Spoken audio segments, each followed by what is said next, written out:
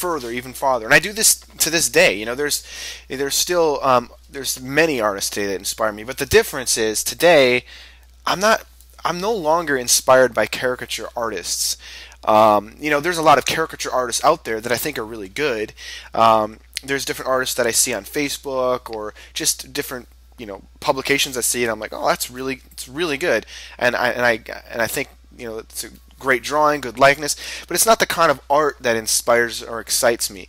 I love creating it myself, but you know, I don't collect caricature art. I don't look through caricature art. Sorry, I happen to live right next to a fire station, so if you hear fire engines and so on, that's just the norm here. So anyway, so I get inspired by other artists than caricature artists. You know, of course, I respect artists like Sebastian Kruger. He's an amazing artist, but more than his caricature, I'm inspired and think that his painting is what blows me away.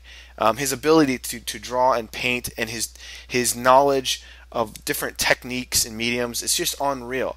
His caricatures are great, his portraits are great, but it's not a trick, it's not magic, it's not something that I don't understand. I get it. I know what he's doing, how he's doing it. His painting is just unreal. But the most of the artists that inspire me today are just really good painters. And I love, real loose, real expressive type painting. I've mentioned before artists like Jenny Saville. I just love, how huge she paints, the just giant brush strokes. It's very juicy, exciting paintings. Lucian Freud. I love the work of James Jean.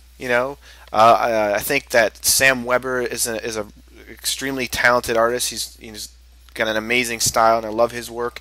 I love Richard Schmid and Jeremy Geddes. The list goes on and on. There's so many different artists I just think just amazing. But most of the artists that inspire me are not caricature artists. I really get inspired too by, I mentioned Nico, who designed Kung Fu Panda, the characters for Kung Fu Panda, and How to Train Your Dragon. I love his style of drawing. There's artists like Steven Silver. There's so many different artists who just have so much to offer.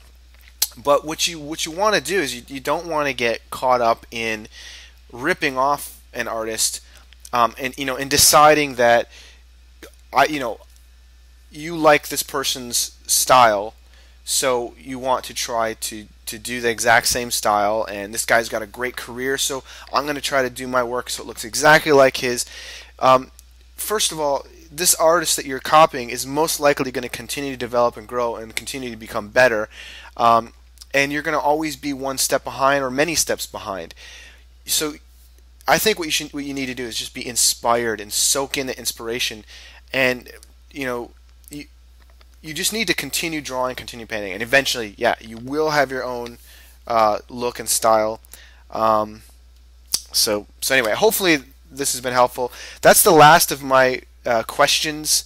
And so there's a little bit left of this painting. So I guess what I'm going to do towards the end here is I'm just going to talk about what's happening in the painting, and maybe cover a couple things that I've done here, and then take it from there. So hopefully you've enjoyed watching this, and to tell you the truth, I have no problem painting and drawing.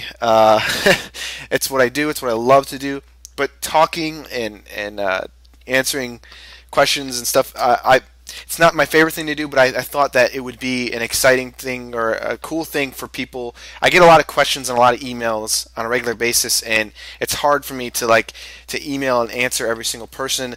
So I figured, this way people can watch me paint and get some of their answers or some of their questions answered.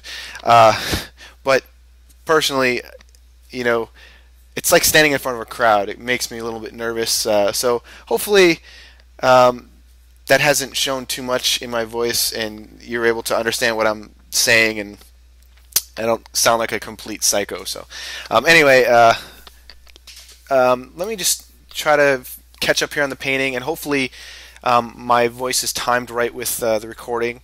As I've mentioned before, that I am new to this recording thing. So anyway, right now when I'm looking at the Dwight painting, I'm working on the eyes. So hopefully it's catching up to that. But actually, it's moving all over the place. Which brings me back to early on in the earlier stages of the video, where I say how I move around quite a bit, and I never stay in one area. And I think that's really an important thing to understand. You know, I mean, those of you who paint and who paint all the time already know this and understand this. But for those of you who are learning how to paint, or have been painting for a while but maybe have been struggling, I think it's a really important thing, and a really, it's a key thing to becoming a better painter, is to be able to move around a lot, to not focus in one area, because as I've mentioned before, the painting starts to develop as a whole. There's not just one area that looks finished. It's the whole thing is sort of coming together at once, and obviously you can't work on every single area at once.